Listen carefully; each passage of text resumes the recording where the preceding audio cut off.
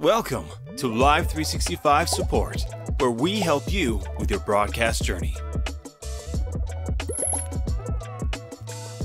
Today, we are going to talk about ClockWheels.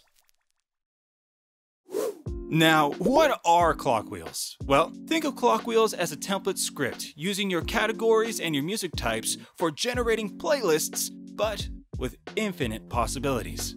Sounds pretty cool, right? Well, why don't we make one together? On your Live365 dashboard, look to the left-hand side and select ClockWheels on the navigational sidebar. Don't worry if it's empty, that's why we're here.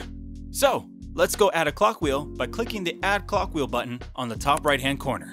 Welcome to the ClockWheel creation page. As you look below, you will see it gives you the option to adding a ClockWheel entry. Click on that, and a menu will appear. I'm feeling like creating a 90s block. So I'm going to click on the categories, select 90s, and then as for algorithms, I'm going to be choosing random for now. After selecting that, it will appear in your ClockWheel. I'm going to do the same thing again by adding a ClockWheel entry, go to my categories, choosing 90s yet again, and you know what? I'm going to make it random one more time, but you are the broadcaster so you can choose whatever you want. As for my third entry, I'm thinking of adding an ad. I'm going to stick with a 30-second one for now.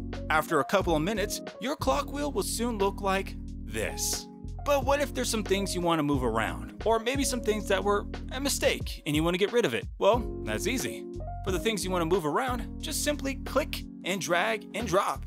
And for the things that shouldn't be there, well, just click on that little trash can and boom, it's gone off your ClockWheel. Now, do keep this in mind about ClockWheels. Having 5 to 6 entries can still make your ClockWheel quite powerful and great for your station, since it'll just repeat the pattern when it gets to the bottom. So you really do not need to have a ClockWheel with 30 entries. Think simple, it will go a long way.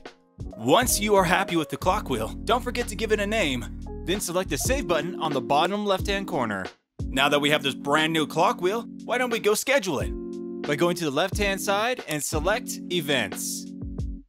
Here on your event calendar, go to the bottom right-hand side and click Create Event. It will open up a menu where you'll have to fill out a few things, such as the name of the block, the date you want it to start, the duration, but most importantly, source.